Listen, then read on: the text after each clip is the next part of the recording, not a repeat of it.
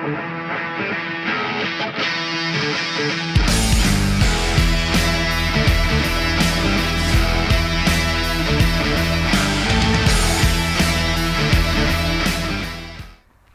I'm Chris from LiveScore, and today we're here at the Adnan Puchheim Athletics Ballpark, great baseball team here in Austria. In this video, we're focusing on the brand new X-Keys integration of LiveScore.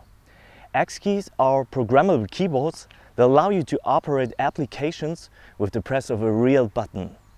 There are lots of different models available. You can go with a small 24 keys version like this, or even go larger with a 60 keys edition like this one. So that is pretty much up to you.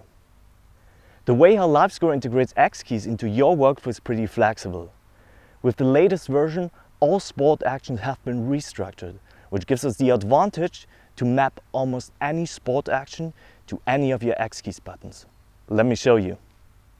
So we start by connecting our X-Keys device to a computer using the USB port of our system, and then we simply start LiveScore. And for this video we're going to use baseball. Before we really use it for a specific sport, we have to assign actions to our X-Keys device. So open the new X-Keys settings. This window contains a collection of sport actions for every single supported sport. So before we actually assign actions, we have to connect our device with the use of this button. Now select any action you want and press the preferred key on your X-Keys device.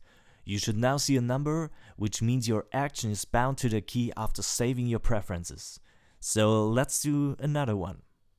If we do come back to the first one, note that map keys will be highlighted on your device. To remove a mapping, you can either select one single action or reset all mappings for the current sport.